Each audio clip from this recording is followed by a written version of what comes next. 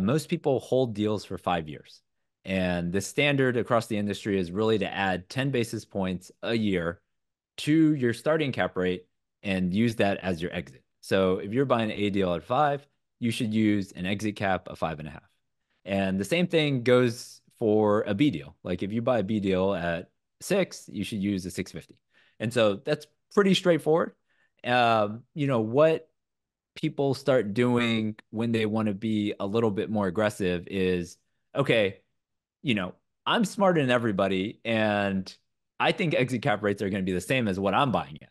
So 5 years from now, I'm not using a 5.5, I'm using a 5. Or I'm even smarter, I'm using a 4.5.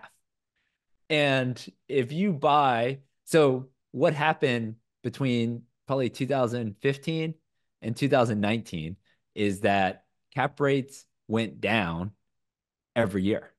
So a lot of people who bought C-class properties at a 7 cap rate, they used a 7.5 cap. But guess what? They sold at a 5 cap.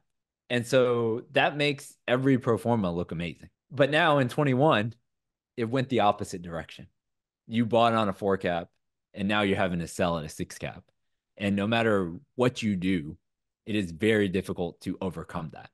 And so that's why there's so much hesitancy and sort of negative, I don't know what the right word is, negative sentiment in coming into multifamily right now is that, okay, I'm using it, I buy it at 6, but what if it goes to 8? Because I just saw it go from 4 to 6. Now, if it goes 6 to 8, now I just lost another $100,000.